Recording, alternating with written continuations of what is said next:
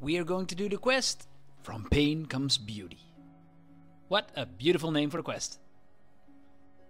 Investigate the apple tree. I think it's there. Where that little golden apple marker is. Just a hunch.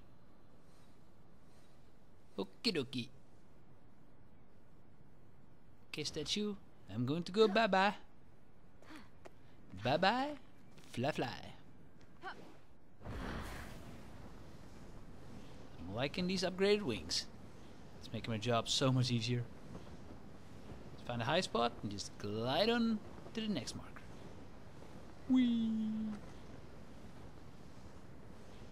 Can I make it? Well, if I eat some mushrooms I can. Come on, baby! Ooh-ah! Well, this is a nice spot to park. Okay, put the landing gear. Whoop. Smooth. Yeah.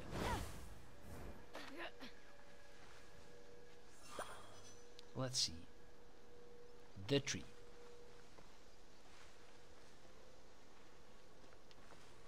Come back whenever you're hungry now, you hear?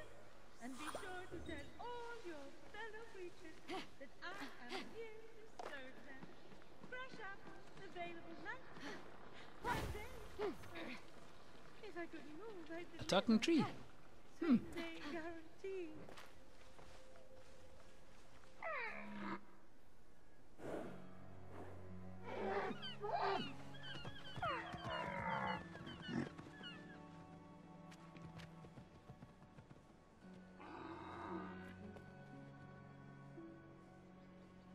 You wouldn't happen to be Aphrodite?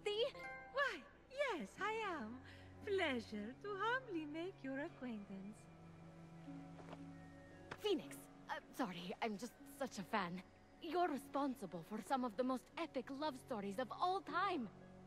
I have to admit, I wasn't expecting a tree, but even in your, arboreal state, you're beautiful.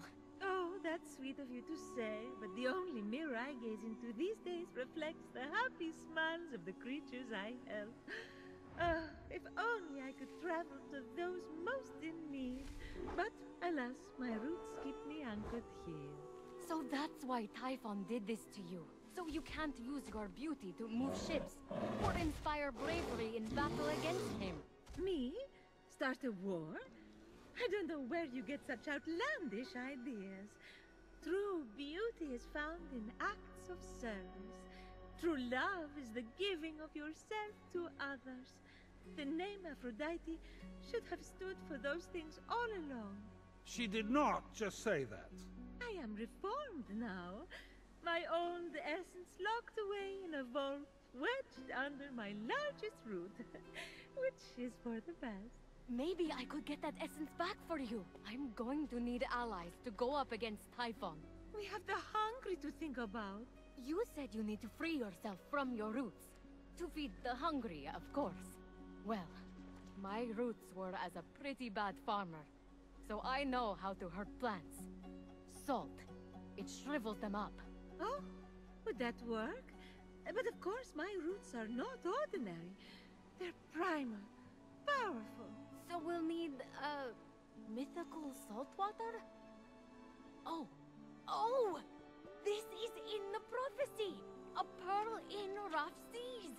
You were a pearl born from rough seas! The salty sea foam from your birth! Yes, what an inspired proposal! But I couldn't possibly trouble a stranger to recreate the conditions of my birth. What if a stranger asked to be troubled? If a stranger asked to be troubled, then I suppose I wouldn't really be troubling them at all. Here's how to conjure sea foam from my birthplace. I already know all about this. Mom loved this story.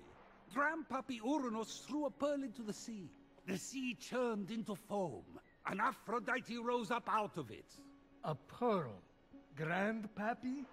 I'm not sure that's how it... That's definitely the story. Okay. I'm sure that's how it went, down. Got it. Knock a pearl into the ocean really hard. That sounds simple enough. Oh, thank you, Phoenix. I'll be serving fresh apples to the less fortunate across the Golden Isle in no time.